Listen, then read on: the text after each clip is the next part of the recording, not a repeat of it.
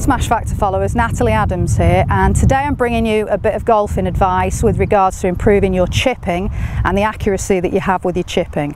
Now, to get the ball really close to the hole, all you've got to be good at is landing the ball on the spot that you've selected for the first bounce to then allow the ball to roll out. So regardless of the club that you're using, if you're good at landing the ball on the spot that you've selected for the first bounce, you'll be very good at chipping. So this is a great drill to help you improve that.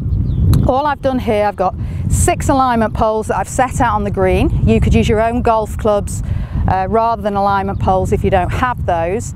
And the first pole is set about a pace, a good stride away from the ball. Then the second one is a stride away from that, and the third one a stride away from that, and so on. So it gives me 5 different landing areas between the poles.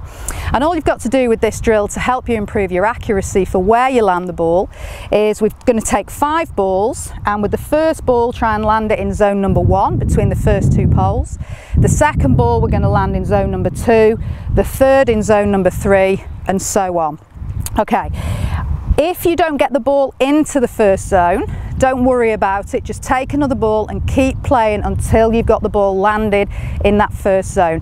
It doesn't matter where the ball finishes, it's all about where the ball bounces, because we're trying to improve your accuracy with bouncing the ball and getting it to land exactly where you want it to.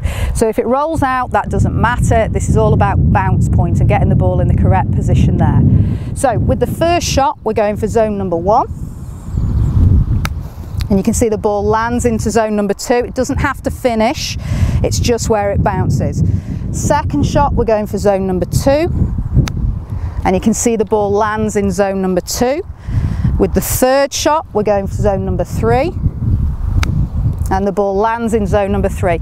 And we just keep doing that, counting up the number of balls it takes you. If you don't get the ball into that zone on the first attempt, just keep playing at that zone until you've got the ball landed there. And then once you've completed all 5 zones, just count out how many balls it's taken you to complete that. Now that's really good for now. Next time you play, you've got a number to beat. And if you do it in less than the number you originally started on, you're seeing some improvement. So it's a great way to practice and to monitor your improvements. It's a game-changing golf tip.